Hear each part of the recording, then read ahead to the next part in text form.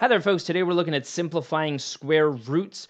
Generically, we're kind of looking at simplifying radicals, but we're going to focus on square roots. So radicals are kind of a bigger concept. So under radicals, we have things like square roots, but there's also cube roots and fourth roots and fifth roots. So those are radicals. We're only going to do square roots here today, okay?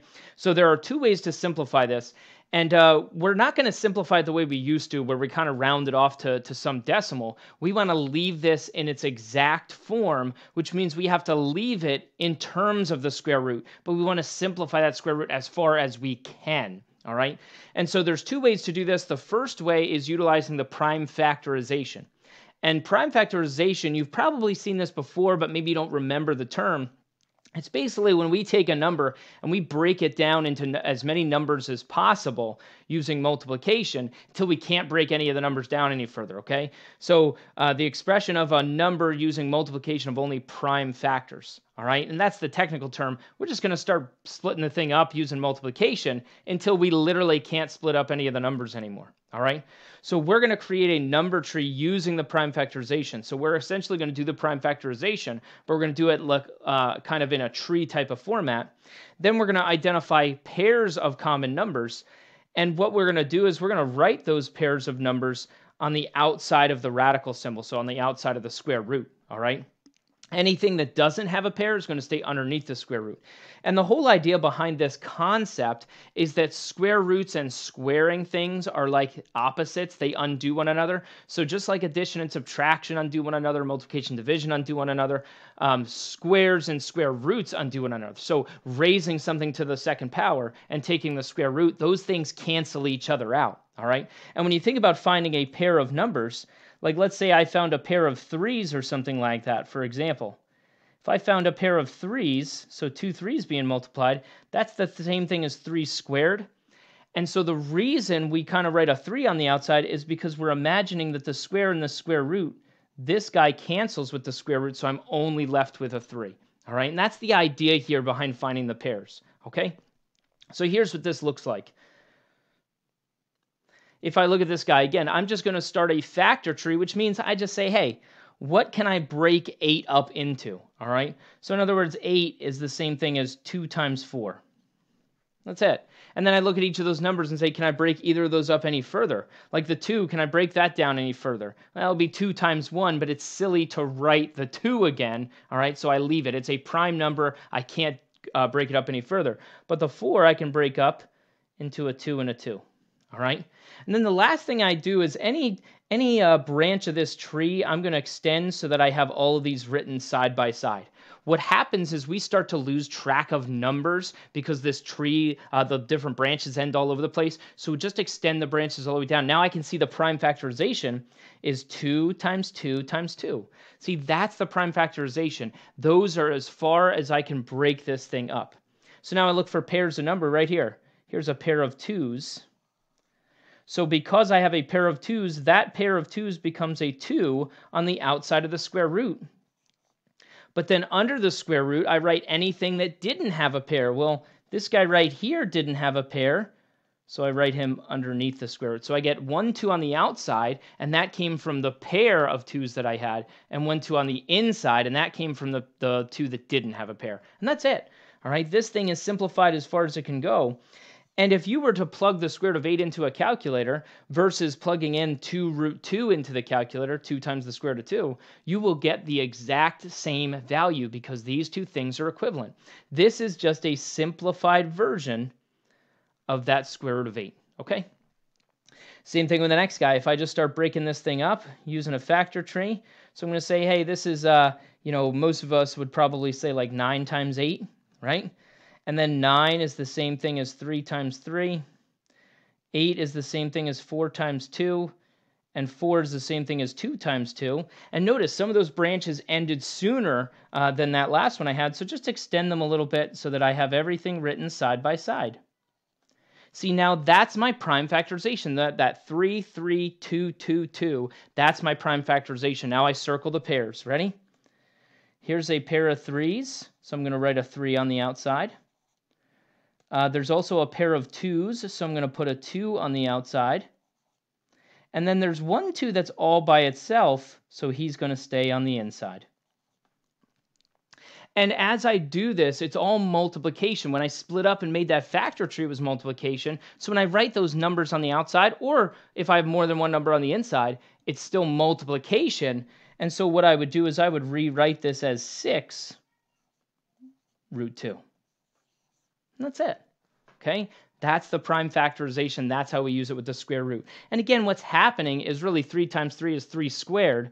Well, the square and the square root cancel out, so I'm just left with a 3. Okay? The pair of 2's is like 2 squared. The square and the square root cancel out, so I'm just left with a 2 on the outside. Okay? And then anything that I couldn't take the square root of stays on the inside. Okay? If I look at this guy again, I break this thing up.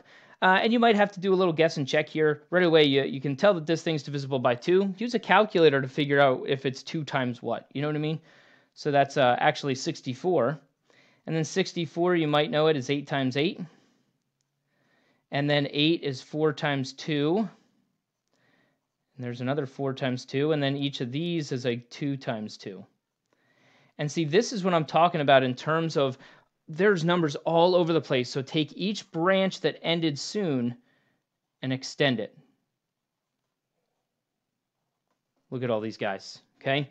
So that's my prime factorization. Start circling pairs. Here's a pair of 2's. So I'm going to put a 2 on the outside. Another pair of 2's, so I put another 2 on the outside. And again, it's multiplication. Another pair of 2's, so I put another 2 on the outside. And then there's 1, 2 that's all by itself, so it stays on the inside. And so now 2 times 2 times 2 is at 8, so this is 8 root 2. And you might have noticed as we're kind of looking at this tree that we could have trimmed this tree a little bit. Right here, did you notice after this line,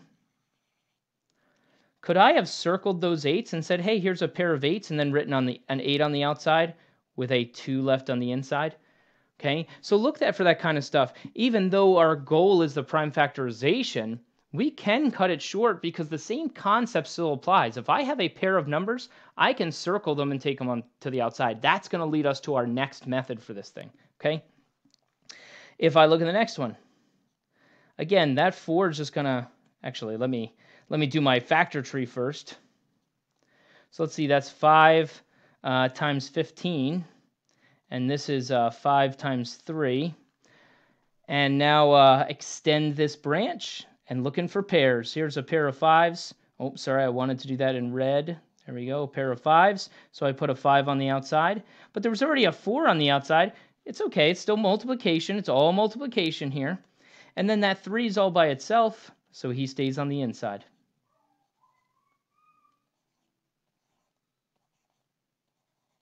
And that's it. Okay, so that's how prime factorization works. That's how we're going to simplify these things. Okay, if you have something like a fraction, don't worry about it too much. We're just going to take the square root of each of these individually, and then I'll rewrite it as a fraction. So here I'm going to do the square root of 8, but then I'll also do the square root of 49, and then I'll rewrite it back as a fraction. Okay, so here let's do our factor tree. That's 4 times 2. This is 2 times 2. Extend that branch so I can see them all side by side. There's a pair of 2's, so I write a 2 on the outside. There's a 2 all by itself, so I have a 2 on the inside.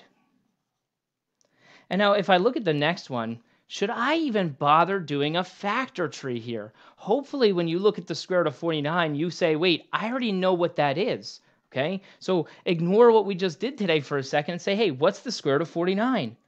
The answer is a 7.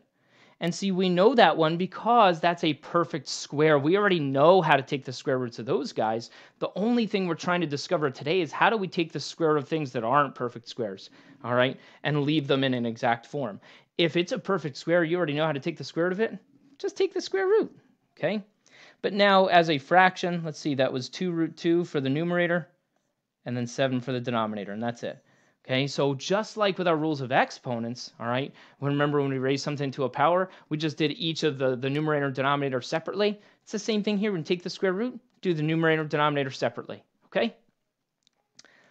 Let's take a look at our second method. Our second method utilizes perfect squares, so it utilizes some of that knowledge we already know. Like we already know how to take the square root of 49, it's a 7. We already know how to take the square root of 4. It's a 2. We already know how to take the square root of 9. It's a 3. We already know how to take the square root of 25. It's a 5. Okay? So what we're going to do is we're going to try to break the number into perfect squares because we already know how to do the square root of perfect squares. Okay? So here's our list of perfect square numbers. We've seen it. All right, we've seen it before, but 1, 4, 9, 16, 25, all right? And really, it's a good idea to start to try to recognize these numbers, okay? They come up a lot in math, all right? So what we're going to do is we're going to find perfect squares, divide evenly into the radicand, and this is probably a new word I haven't mentioned. The radicand is just the thing under the square root. Okay, that's the number in the square root. Okay, so just keep that in mind. It's this guy right here. It's the thing that's inside there. Okay, whatever that is, that's called the radicand. So we're just looking for perfect squares that divide into that, and then we're going to take the square root of each perfect square. See, we already know how to take the square root, and it's really just like those fractions we just did, where we take the square root of each of those things individually, numerator, denominator. Once I break this number up, I can take the square root of each thing individually. For example, if I look at something like this guy, the square root of 8, I'm looking for perfect squares, numbers from this list that divide into 8. And hopefully as you look through this list, you see right away that 8 is divisible by 4, and 4 is right here on my list. See, 4 is a perfect square, okay? In other words, what we do is this. We say, hey, 8 is 4 times 2. But the thing is, we already know how to take the square root of 4. And so what we're doing is we're just taking the square root of each of these individually. Watch this. If I do the square root of 4 and then separately do the square root of 2, well, we already know the square root of 4 is a 2, right? But the square root of 2 we can't really do. I just leave it the way it is, okay? I don't know what that one is off the top of my head, but now this is my answer. And here's how I usually display that. I usually just put a circle around the thing I'm taking the square root of and say, hey, the square root of that is a 2. I couldn't take the square root of the other thing, and that's it.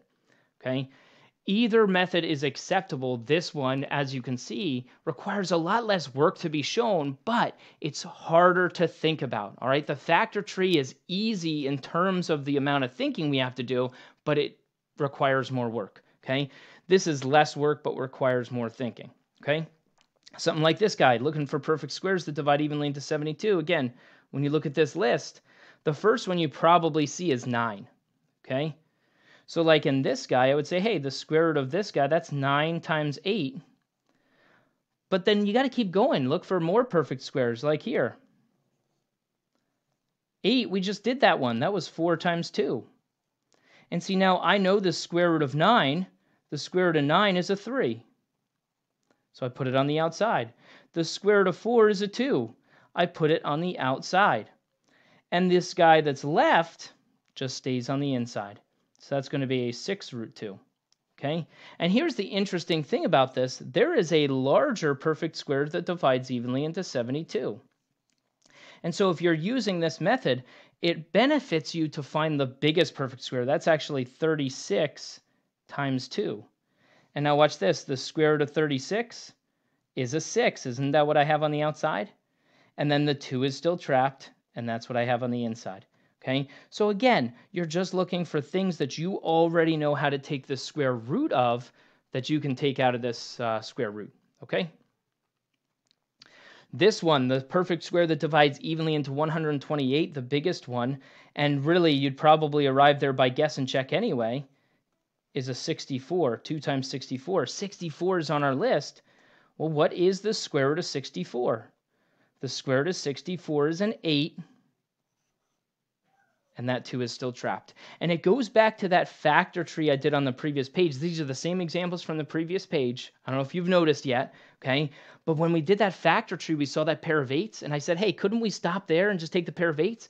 That's the same thing as taking the square root of 64, okay? Because 8 times 8 is 8 squared. The square and the square root cancel out. It's like taking the square root of 64, okay? So the factor tree is having the same effect, but it's showing it more literally, okay? If I look at this guy, again, perfect square that divides evenly into 75. The biggest one I can think of is a 25. This is 25 times 3. And now right here, the square root of 25 is a 5. So I had a 4 out here. Now I have a 5 out here as well from the square root. And now the 3 is the only thing I can't take the square root of So now let's see, that's a 20 square root of 3. Okay, so I'm just looking for perfect squares that divide evenly into this thing. All right. And then once again, if I look at this guy and then looking for perfect squares that divide evenly into this, it might be tough. You might need to use a calculator and do a little bit of guess and check on this thing. I believe the biggest one on this one is 16. Okay. 16 times 6. All right.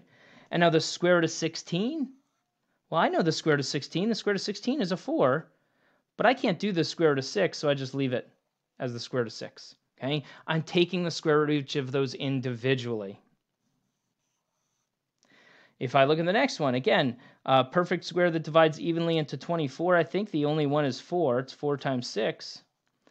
And I know the square root of 4, so the square root of 4 is a 2. So it's going to join this guy on the outside. But I can't take the square root of 6, so I just leave it as the square root of 6. I'm taking the square root of each of those individually. The square root of 4 gave me the 2. The square root of 6 stays as the square root of 6. Okay? And then, of course, yeah, I can simplify this a little bit. That's a 6 root 6. Okay? This guy, same kind of thing as what happened on the front. I'm going to do the square root of each of these individually. All right? So on this one, I'm going to do the square root of 32. And the square root of 5 separate, or the square root of 25 separately. 32, the biggest perfect square that divides in there is 16. And now I know the square root of 16. The square root of 16 is a 4. But the square root of 2 is just the square root of 2. All right? Here, this one's already a perfect square. The square root of 25, I already know that one. That's 5. And so this fraction becomes 4 root 2 over 5. I'm just taking the square root of each of those numbers individually, all right? So I need numbers that I already know how to take the square root of. And then those last ones, same kind of thing. Here's the square root of 12, and then I'll do the square root of 81. Again, the square root of 81 you already know how to do. That's a 9. The square root of 12, well, there's a 4 in there. It's 4 times 3. And you know how to do the square root of 4. What's the square root of 4? The square root of 4 is a 2. And now I also do the square root of the 3, which I can't simplify at all. And so that's it. It becomes 2 root 3 over 9. Okay? So when we're simplifying these things, we can either do our factor tree, the prime factorization, all right? And we look for pairs. Every time we find a pair, it goes to the outside. Anything that doesn't have a pair stays on the inside. All right. When we're doing the perfect square method, we just look for perfect squares that divide into the thing, and then I take the square root of each perfect square. So once I have it split up, I'm taking the square root of each thing under the root, and it just so happens I know how to take the square root of some of those things. So I write down those answers, and then whatever's left under the radical just stays as a square root. Okay?